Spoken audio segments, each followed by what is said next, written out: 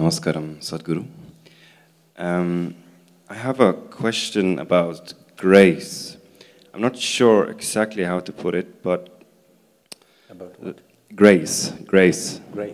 Yes. To me, it seems to be a sort of an accidental thing, in a sense. It comes and goes according to, I don't know what, really. I seem to lose it very easily once it's there.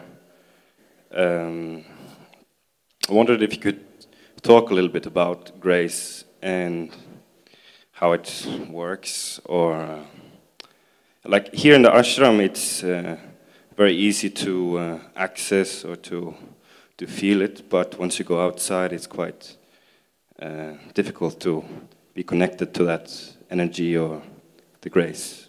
If you could talk something about that. Thank you.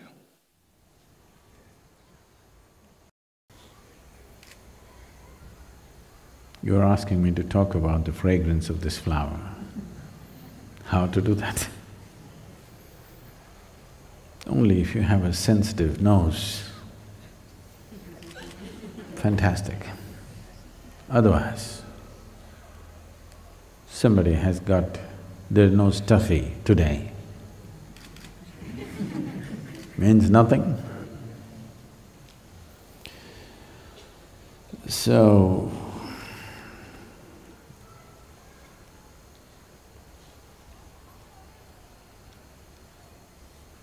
grace means nothing to a whole lot of people.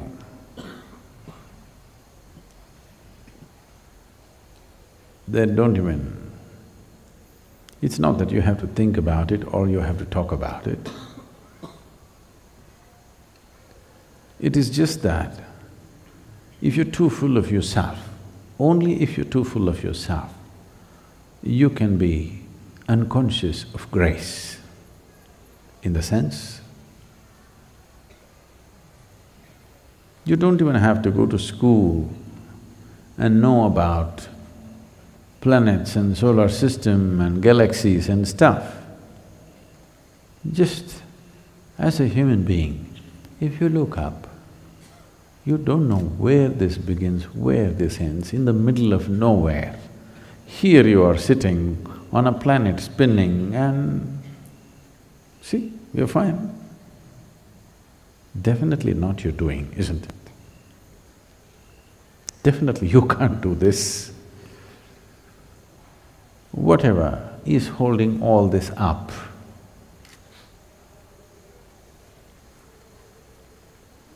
one title for it, grace.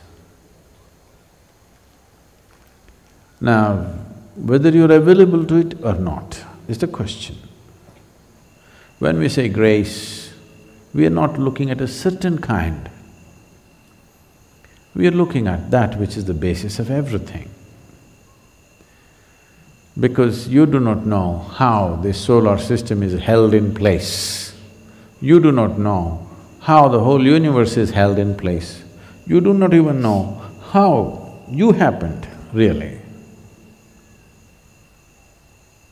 How so many cells are staying together and make your life happen, you don't really know. You have explanations and explanations, but you don't know. If you knew, you would create one right now.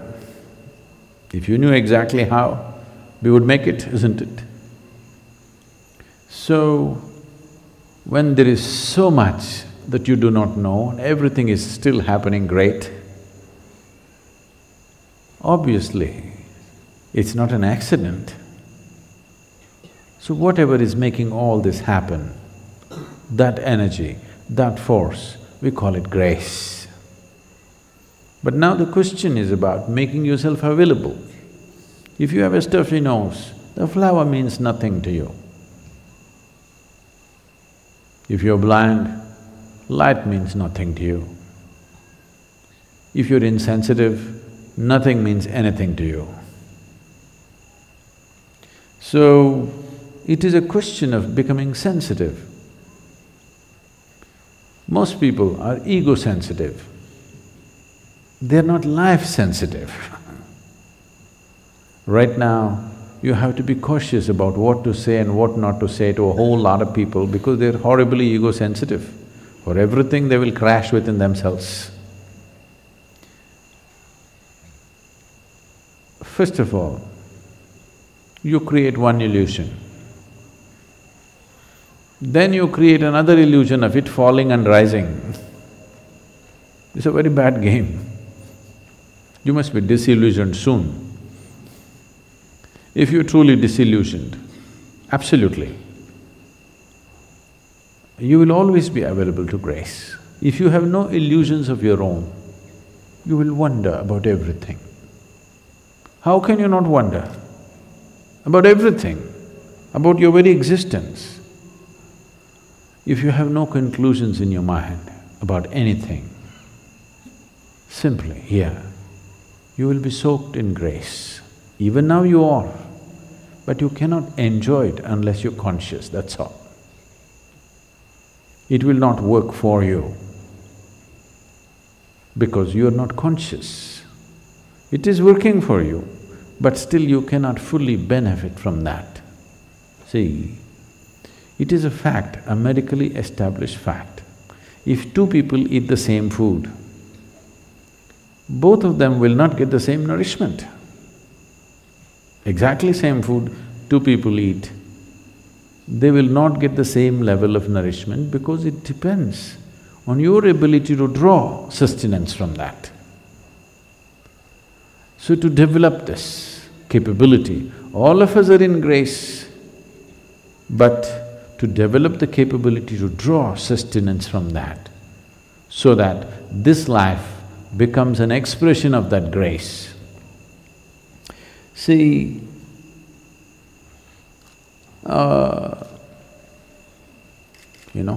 if you have smelled this flower, this is typical to southern India. Phenomenally fragrant. You think our garden department is pouring fragrance at the roots? No, they're putting filth, believe me. Yes. Even if you put filth, see how fantastic it became, because that's its nature. Because it does that, we are planting that tree, nurturing it, taking care of it, everybody's concerned how it is growing. Suppose it was giving out a smell that was unpleasant to you. Suppose it just took the filth and threw out the filth through the flower. No, we would have taken it out, isn't it? So grace brings many benefits. Once you're exuding grace, everybody wants to nurture it, everybody wants to promote it, everybody wants to be a part of it, because you're exuding grace. Now, the question is not at all about whether you're in grace or not. You are, otherwise you cannot exist. The question is only about, are you exuding grace or are you transforming this into something nasty and letting it out on everybody? Let me tell you a very well-known story in India. It's a folklore. Just about everybody in the country should know this story probably. There was a sage living in the jungle, blind of vision. He has no vision, simply sitting in one place. Rarely people pass this way. When they pass this way, they give him something and he lives by that. No vision. One day it so happened, the king and his retinue of soldiers and ministers, whatever, they all went out hunting. In the hunt, in chasing a deer, a spotted deer, they lost their way and the king got lost, separated from the group, because the king has the fastest horse. The best one, he rides. So, he went away ahead of them and got lost. They were all searching, they all got lost. And then the soldier came and asked the sage, "Did you see the king?" He said, "No." Then a commander came and asked, "Did you see?" He said, no. Then the minister came and asked, did you see? No. Then the king himself came there. Then the blind sage immediately recognized he is the king. Oh, your people have been looking for you. First your soldier came, then your commander came, then your minister came. The king observed and saw that the person was blind. And then he asked, oh divine being, how do you know that first it was the soldier, then the commander, then the minister? The sage said, well, the first one who came said, hey, blind one, did you see our king coming here? Did anybody come this way? So I knew he must be your soldier. The second one spoke with authority but without respect. I knew he must be one of your officers. The third one, the minister came, he spoke with great respect. So I thought he must be your minister. Now you came, now you touch my feet and refer to me as the divine one, you must be the king.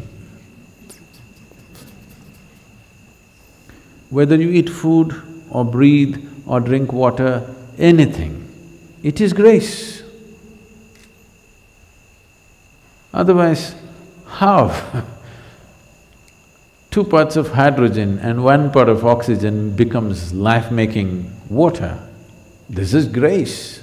Okay, you can give it an explanation, but you don't know why this should happen, isn't it? All that is happening is grace. Now you drink this, or you eat this, or you breathe this. Will you also exude grace because you consumed grace? You must also conceive grace and exude grace, isn't it? But unfortunately, people take in fantastic things into themselves, turn it into nasty nonsense and lets it out. But look at the tree, you give it filth, it gives out fragrance. It's time. If you learn the way of the tree, if you learn the way of the rock, you will exude grace. So the question is not whether you are in grace or not. Definitely every creature is in grace. Are you capable of exuding the grace that you consume? That's the question.